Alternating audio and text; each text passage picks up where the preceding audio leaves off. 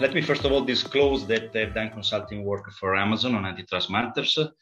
There is indeed a big debate on the double role of some hybrid marketplaces as Amazon and also others as hosting third-party products on their platforms and at the same time providing their own products. And there is a view, sometimes called the New Brand Asian view, associated with Rina Khanna, suggesting that there is a systematic incentive for these platforms to promote their own products, setting worse conditions for third-party sellers, and for instance, in particular, increasing the commission rates applied to these sellers. And this can harm consumers in the long run. From an economic point of view, there is a first obstacle to this view due to the business model of these hybrid marketplaces, because they monetize at the same time on third-party products through the commissions, and of course on their own products through direct margins. So it is not obvious that there is an incentive to bias customers in one or the other direction. And it is even less obvious that if there is a bias in one direction, this goes against necessarily the interest of consumers.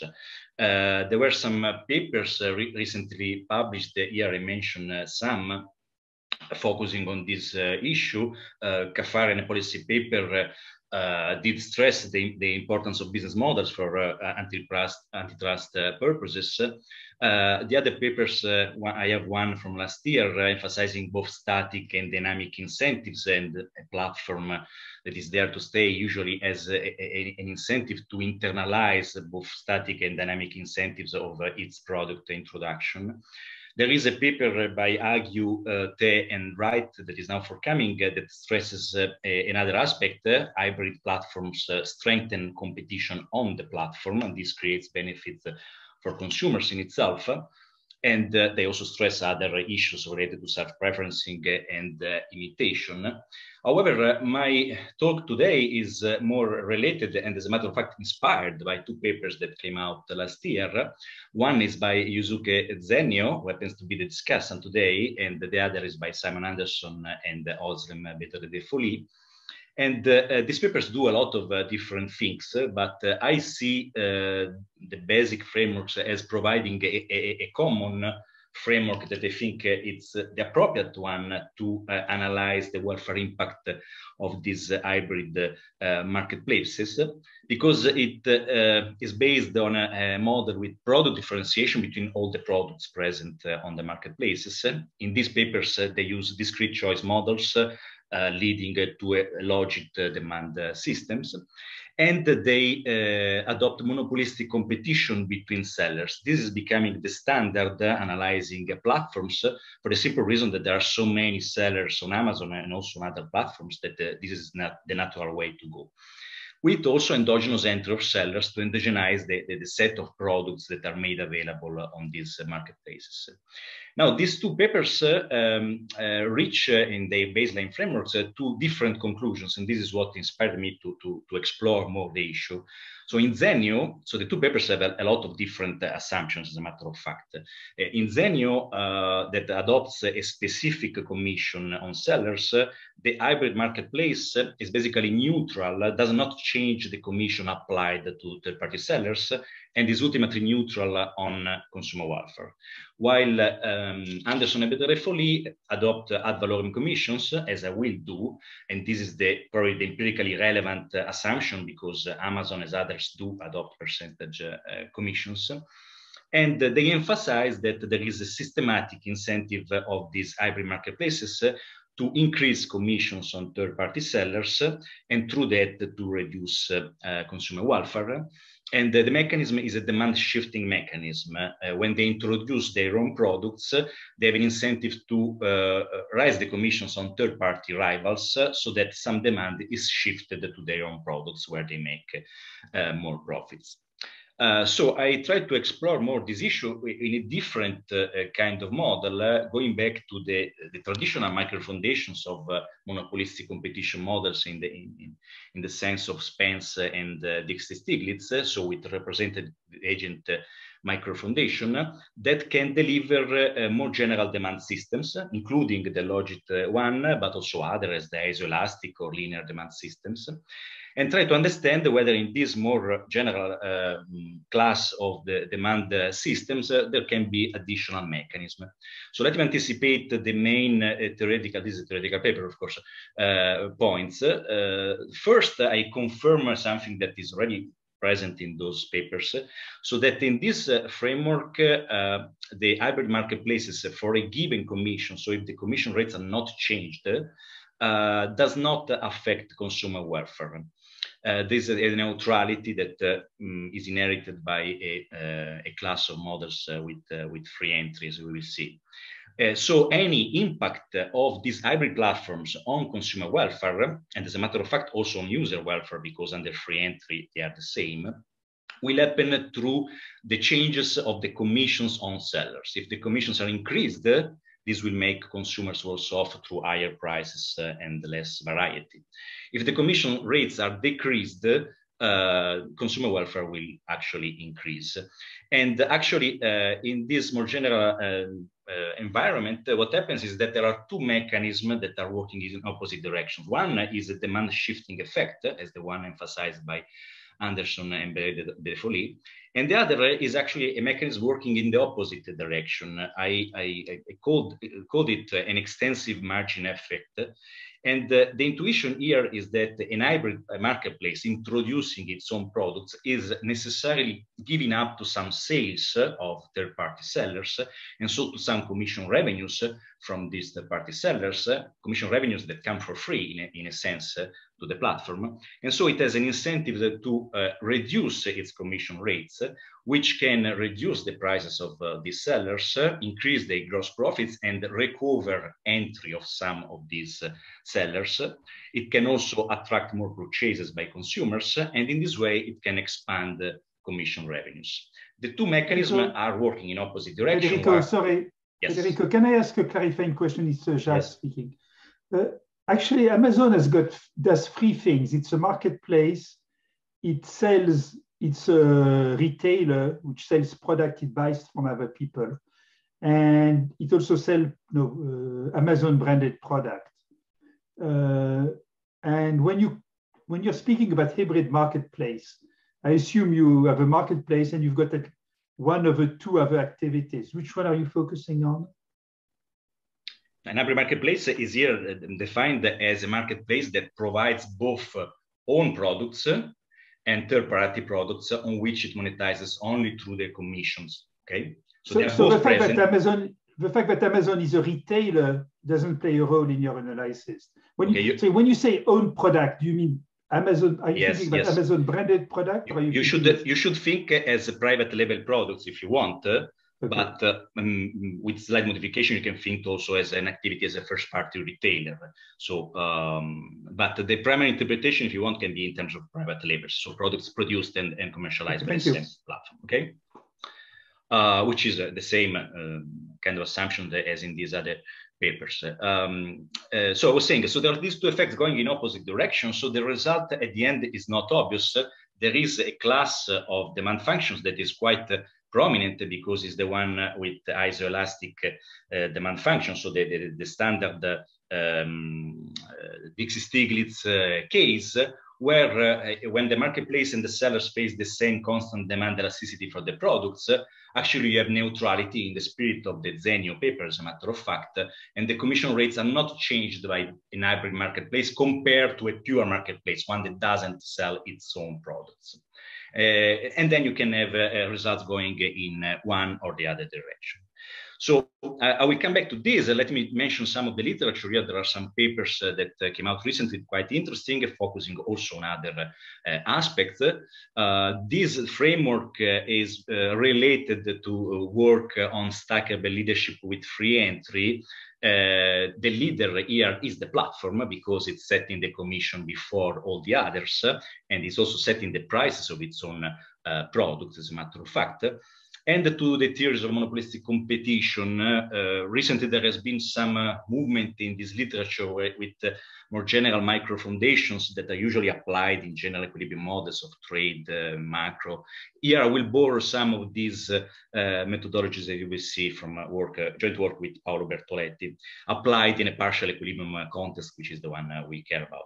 There are also some empirical papers recently, structural estimation models based on the logic framework, which is quite tractable. But they don't consider at the same time endogenous commissions and entry of sellers. So I think there is more interesting work to do in the empirical front. Ultimately, here I will leave you with a clear empirical prediction of this framework that I already anticipated. So in this framework, basically the impact of the introduction of new products of the marketplace in its own platform will affect consumer welfare in a way that depends on whether the commission rates on others are increased or decreased. So a very precise prediction. And so one can empirically want to do that. This is a theoretical paper, but the commission rates set by Amazon are publicly available, especially for the last 5 years, country by country and product category by product category. If you look at the United States, but the picture is similar elsewhere, you will find that in most product categories, the commission rates did not change. There are some product categories where they were reduced, and there are a couple of product categories where they were increased by, I think, 2%.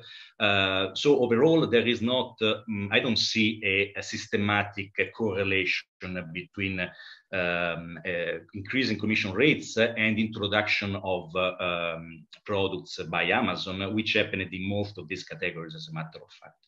But there is empirical work there can be done trying to screen between the two different consequences. Okay, so I will move to present the theoretical framework. So the theoretical framework is relatively simple, the timing of the game also.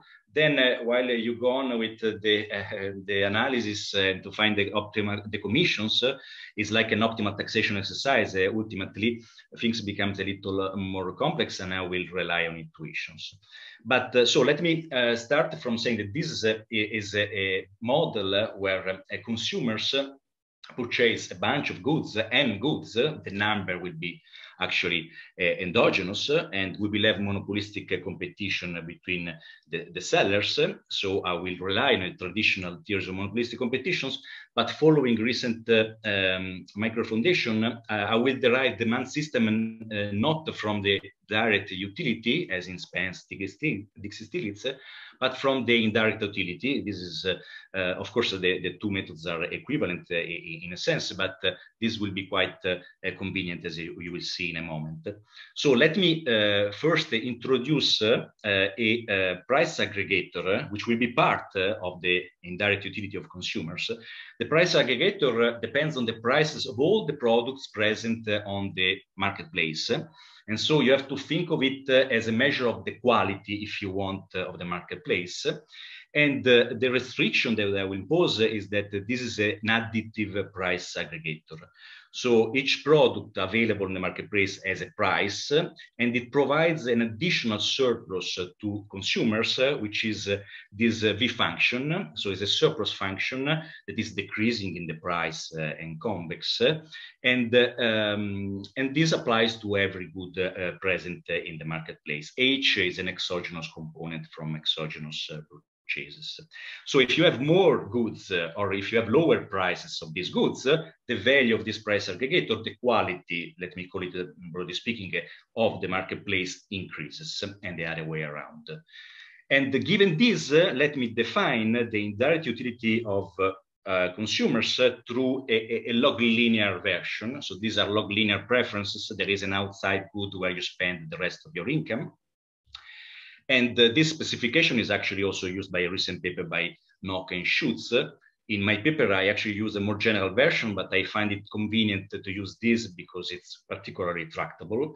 And the reason is that when you derive the demand system for all the goods, you just apply the Roy identity by basic properties of preferences, and you get a demand system as this one. So where the demand of each good depends on a ratio. At the denominator, you exactly find the price aggregator. Now, this, which depends on all the prices, but since we are going to consider monopolistic competition, every single seller will take this price aggregator as given, because every seller feels itself negligible and cannot affect with its price choice the overall quality of the marketplace. However, at the numerator, you will find the slope of the surplus function, which depends on the price, and each seller understands that the price shapes the demand through this aspect. Let me give you some examples so you will be convinced that we are in a very standard world.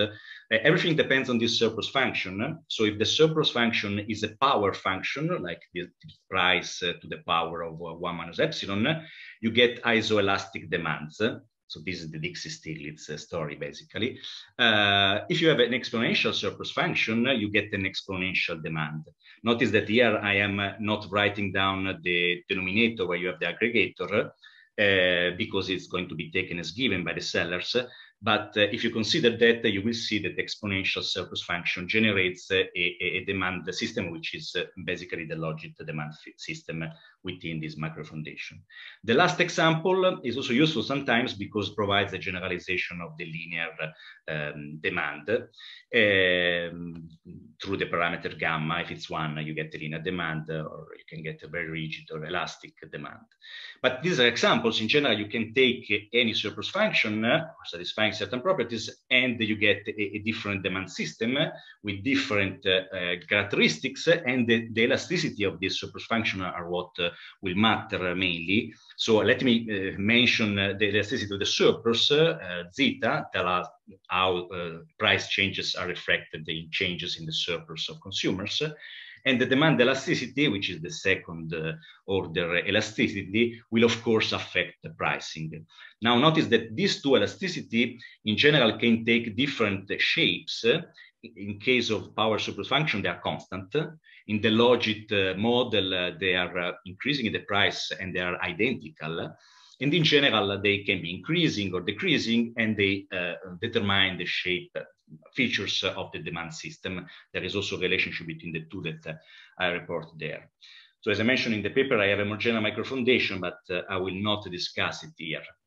In the paper, I also have products that are heterogeneous on the marketplace. Today, to make it a little simpler, I will assume that every product has a marginal cost C everywhere, okay? And as I was saying to Jacques, I will have a number of products by the marketplace, M. This is exogenous for our purposes now. If there is an extension to endogenize which products you want to introduce in the paper. And all the others, the total N minus M, will be the products of the sellers, and this number will be endogenized in the model.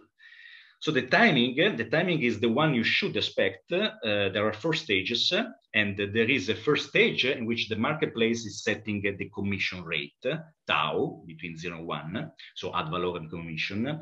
In the paper, I have the extension to a specific commission to relate with the work of Zenio, adopting that assumption. But here I will focus on ad valorem commissions as Anderson embedded fully. There is a second stage in which the marketplace is setting its own prices. Please try to remember that when you see an upper bar on the price P upper bar, for instance, generating a surplus V upper bar, I'm referring to a product of the marketplace. And here I'm assuming the same surplus function for all the product of the marketplace. Okay, upper bar, marketplace. Without the upper bar, I'm talking about products of the independent sellers. So notice that I'm assuming a commitment also on the prices here. This is not necessarily the right assumption to make. It's giving a higher market power, if you want, to the marketplace. In the paper, I have an extension where all prices are set at the end simultaneously, and that increases the chances that an hybrid marketplace increases consumer surplus. So here I will adopt this conservative, if you want, assumption. Commitment on commission and prices. Third stage, endogenous entry of sellers on the marketplace. They pay fixed cost F and they decide whether to enter or not. And in the last stage, of course, I have the pricing of all the sellers under monopolistic competition. In the paper, I have an extension to Bertrand competition. And of course, the markups will be different, will be higher in that case. That applies if you have a limited number, of course, of sellers in some product category. But the spirit of the result doesn't change because the neutrality that I mentioned before applies also there. As a matter of fact, it also derived in a number of applications of free entry models with strategic interactions. And finally, just to give you an overview of what you will find in the paper, but I will not discuss today, I have an extension to endogenous spending in advertising by the sellers. So that's a world where each seller can also invest in ads for product discovery to attract clicks to its own product and possibly get it from some other potential sellers. And there, the focus is on how the hybrid marketplace will affect the total payment of the sellers in commissions and ad fees. So it's a little richer, but the spirit of the result doesn't change very much. So we'll focus on the baseline model. So if there are questions, this may be a right moment. And I will, of course, start from the last stage, looking at the pricing of the sellers. So the sellers here face a certain commission, tau, already chosen, and have the profits that you see in front of you. At the denominator, you have this price aggregator, which affects demand, but is taken as given in the monopolistic competition. Of course, if the value of the price aggregator, the quality of the marketplace increases, the profits of each single seller goes down because it will sell less. But the price will be chosen to maximize the numerator, essentially. And the price rule is something very standard that where you have the demand elasticity. And of course, the cost and the commission with it are shifted into the final prices. Depending on the shape of the demand elasticity, you can have full pass-through, incomplete pass-through, and so on. And you can characterize exactly how the price depends on the commission. Here I show you, just to give you an idea, the closed form solutions for the three examples that I provided before. The first is the classic Dixie-Stiglitz pricing rule, and the pass-through is full. That's the case of power surplus functions. The other two cases, the logic demand and the generalized linear demand, imply incomplete pass-through. But in general, for any surplus function, you can characterize the relationship between the price and the commission. If you know that, you can understand at the previous stage how entry takes place. So let me remind you that this aggregator, the quality of the marketplace, has two components mainly: the surplus generated by the products of the marketplace and products with prices P per bar, already chosen at this stage, and the surplus generated by all the sellers. And clearly, if you have more sellers, you have higher quality, the profits of each seller will go down. So effectively, under endogenous entry, under zero profit conditions, what you will pin down is really the value of the aggregator, which, as you see here, will depend on the commission, but, and this is the key aspect that actually applies also in the other two papers, and here is just extended, it does not depend on the surplus generated by the marketplace with its own products.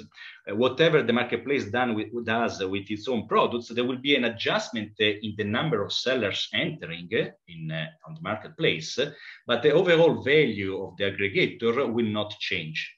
This will actually depend only on the commission rate. Now, with this macro foundation, this neutrality, which applies in aggregative games emerges also in other application, this neutrality is extended to consumer welfare because the utility is a function of the aggregator. And so this implies that the pricing of the marketplace of its products does not affect in these models the consumer welfare per se. The only channel through which consumer welfare is affected is through the commission.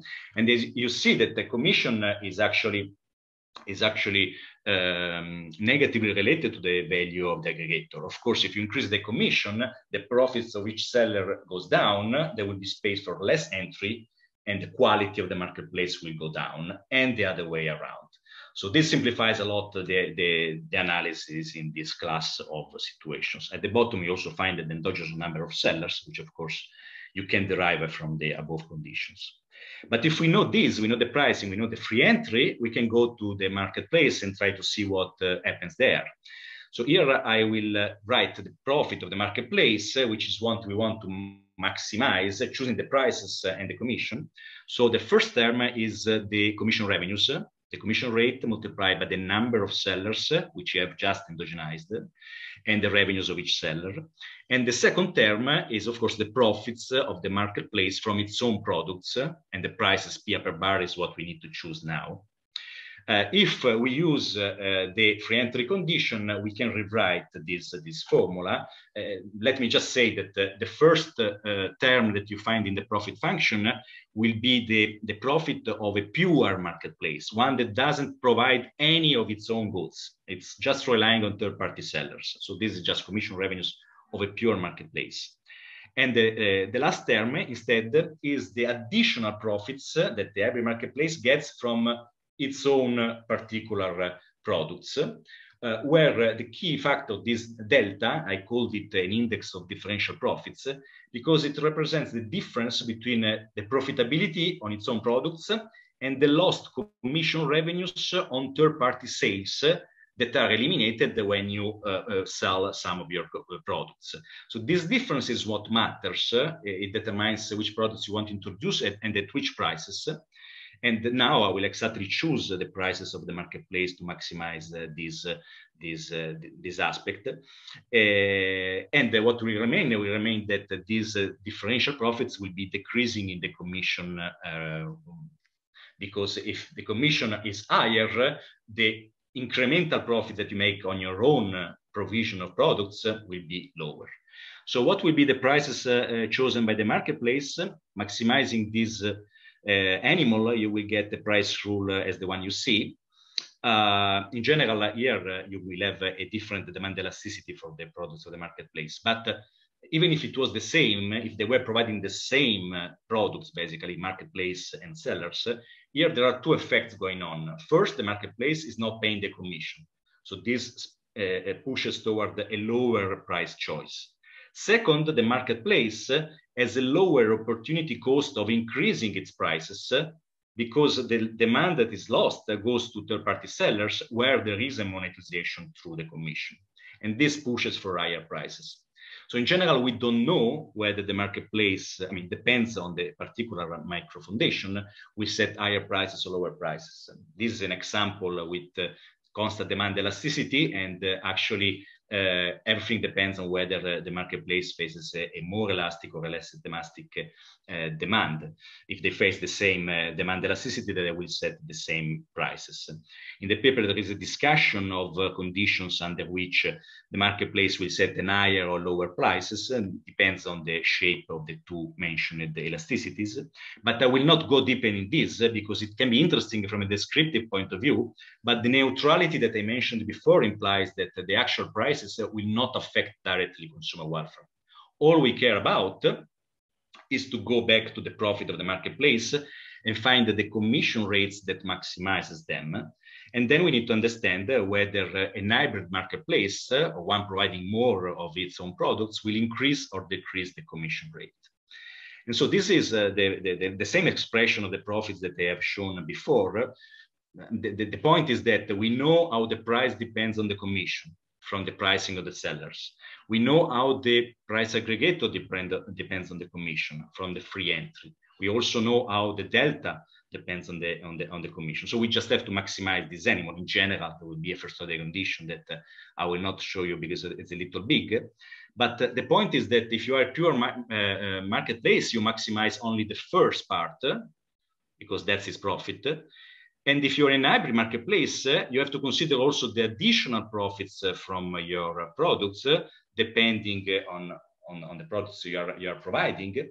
And here, however, both the numerator and the denominator, the delta and the price aggregator, as I have suggested before, are decreasing in the commission rate. So in general, we cannot really say whether you want to increase or reduce the commission.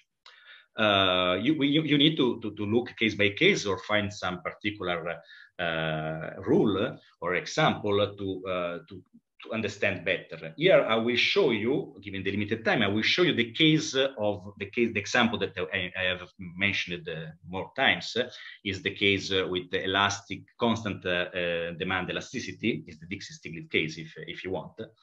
And if you consider this case, this is the commission rate that you will find for a pure marketplace. It's an implicit condition, but the right-hand side is decreasing, so pretty much you have always an interior solution within 0,1. And this commission is decreasing in the demand elasticity of the sellers, as you should expect. And if you are an hybrid platform, so you provide your own additional products, and here I assume that you have possibly a different demand elasticity, epsilon bar, the new optimal commission for the hybrid platform is given by the formula you find here. Now, if the two elasticities are identical, you get the same commission rate. So neutrality as in Zenio, as a matter of fact, in a different environment. However, in this case, if the marketplace is facing a more rigid demand for its own goods, and this could be the case, for instance, because customer Amazon has in this example has a bigger reputation for shipping services or post-sale services. If this is facing a more rigid demand, it will reduce the commission compared to third-party sellers, and this will increase consumer welfare. The other way around in the opposite case. So what is the intuition? That if the marketplace is facing for its own provision of goods a more rigid demand, it will exploit this setting higher markup. But they will compensate customers by reducing the commission rates on third-party products, which will reduce their prices, but will recover entry of some of these sellers and will attract more purchases by consumers. And this ultimately will recover more commission revenues on the other side. So this is an example that clearly shows that things can go in one or the other direction. Here you get the general rules for the platform. So here this formula depends on other elasticity, the demand, the surplus elasticity, the pass-through elasticities, and this elasticity can be different between sellers and the marketplace. So as you can imagine, the comparison becomes a little more difficult, and in the paper, there is a discussion of that. Here, I would like to mention, first of all, that I confirm, of course, the results by Anderson and Bedore-Folly, in the sense that in the case of a logit demand system, which in my notation can be easily found because the surplus and the demand elasticity are identical, the second formula simplifies, and you get the result by Simon and Oslem that the hybrid platform always set higher commissions than a pure platform. However, in other cases, you may have the opposite. For instance, in the third example that I mentioned, with the generalized linear demand, you can actually get the opposite. So the ultimate point is that depending on the preference, if you want, or the structure of the demand system, an hybrid commission could have an incentive to increase the commission rate on third sellers to shift demand toward itself, or to decrease them to actually recover entry of some sellers and expand commission revenues through that channels.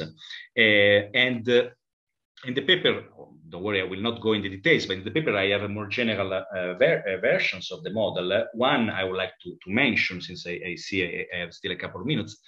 And this is one where you see the microfoundation is not the log linear I had before, it's a little more general. There is a parameter K that represents the elasticity of demand of consumers with respect to the quality of the marketplace. And here, if this goes to 0, you go back to the log linear model.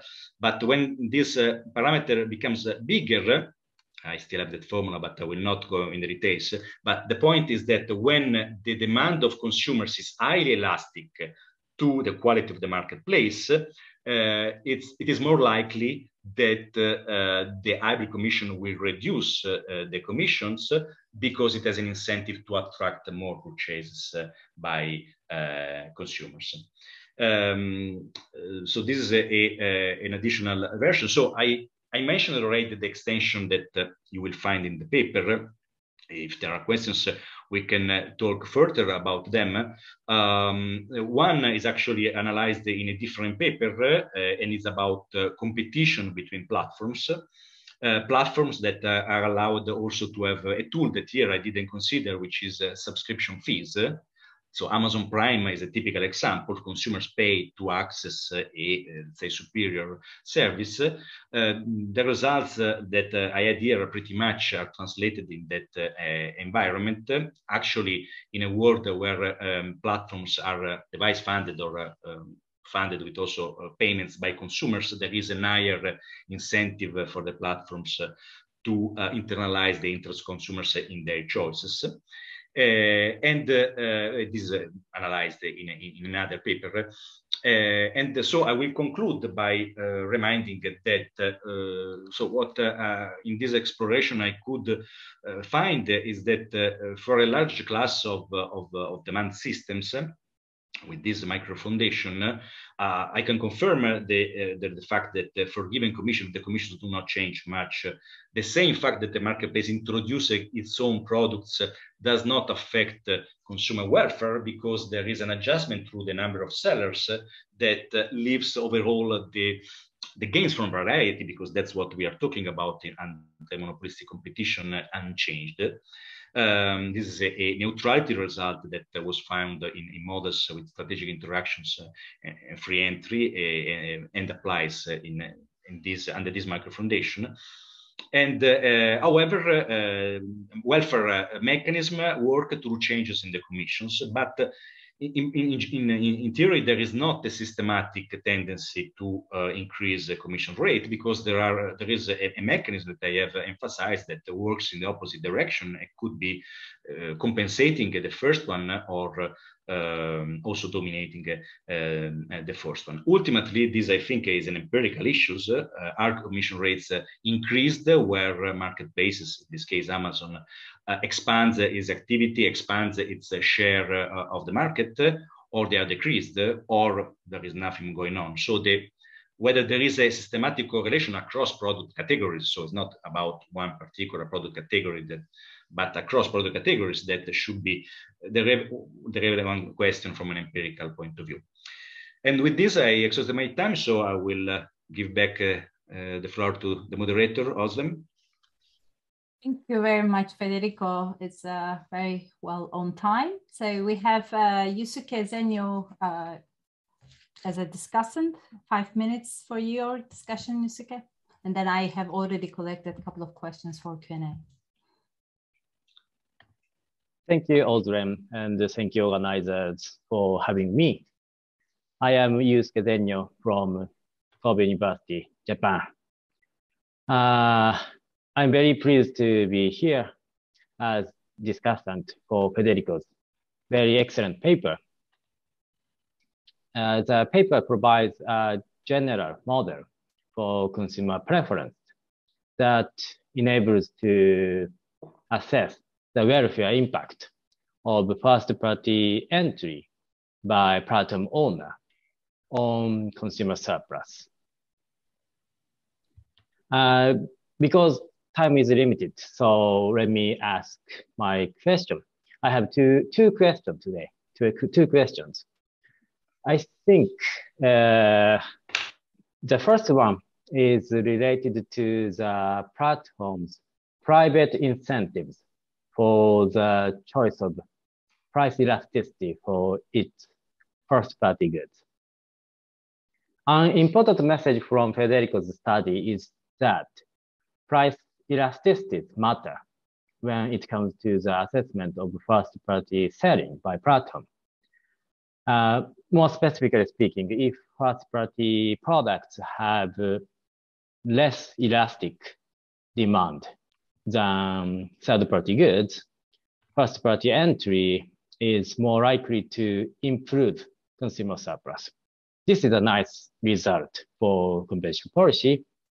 However, at the same time, in the present model, both elasticities for first-party goods and third-party goods are considered as fixed exogenous parameters. So epsilon and epsilon bar, they are considered as parameters. So I am wondering what happens if the hybrid problem is allowed to endogenously decide the level of price elasticity for first-party goods. If the problem has incentives to sell first-party goods with less elastic demand than third-party goods, its Platon's private incentive is desirable in terms of consumer surplus. However, if the Platon, hybrid Platon has the opposite preference, such first-party entry by Platon owner is expected to reduce consumer surplus. If this latter outcome prevails in equilibrium, there is a need for some sort of regulations about the first-party entry by Platon owners. So my question is the endogenous decision-making by Platon on regarding price elasticity for first-party goods. This is my first question. And next, let me move on to my second question. My second question is about the seller side of two-sided Platon. In the present model, Federico assumes that all third-party sellers are fringe, so very small sellers.